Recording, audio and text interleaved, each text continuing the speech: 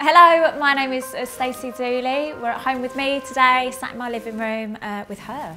If I had to describe my style in 3 words, I'm quite informal, quite relaxed, tomboyish.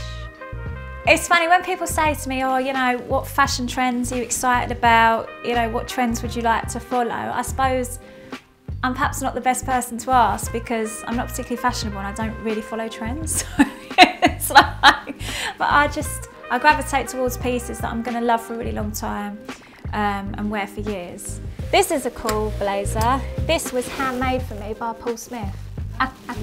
And I interviewed him, I think it was for GQ. He said, oh, will you interview me? So I'd be delighted to. And then he was like, oh, mate, your suit. I've worn it a couple of times actually, I wore it in the garden. I can know where to go, so I'm just prancing around the house in really lovely gear. I had a new show go out last week. Obviously we can't do anything, we can't go anywhere.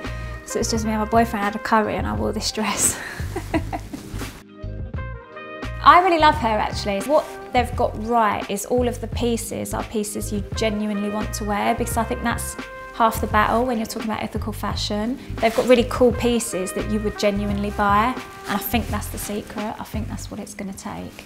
I think it's sort of inevitable that we are going to be forced to shop more sensibly because we're running out of time. I think in 5–10 years' time, things hopefully will be forced to shop in a different way.